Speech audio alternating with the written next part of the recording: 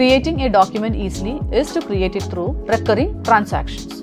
So there are recurring bills, recurring expenses, recurring journals and recurring invoices available in Zoho Books. How will you enable it? Go to the settings, go to preferences. Here you can see the option recurring invoices, recurring expenses and recurring journals. You can select this and save it so that you will be able to view all these transactions in the respective modules. You can see recurring invoices in sales module.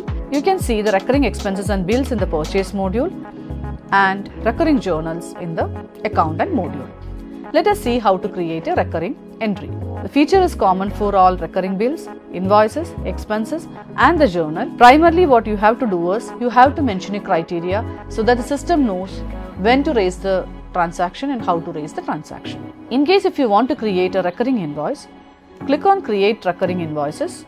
Recurring documents are created for recording the transactions which are of repetitive nature.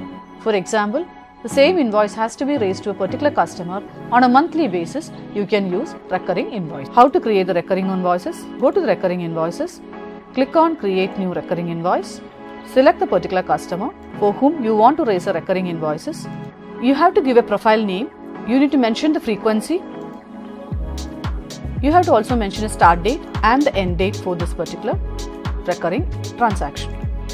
Always ensure that you are not selecting never expires, since system will keep on creating this document if you haven't given any expiry date. Payment terms can be given according to the transaction and salesperson if required can be selected. You can mention the item you are going to sell to this particular customer and save the document. Based on the criteria you have given, system will be generating the transaction on a monthly basis. You can check the date on which next invoice will be generated and also all other information available here. It is possible for you to edit this particular recurring template also. In the similar fashion, you can create recurring expenses and recurring bills in purchase module.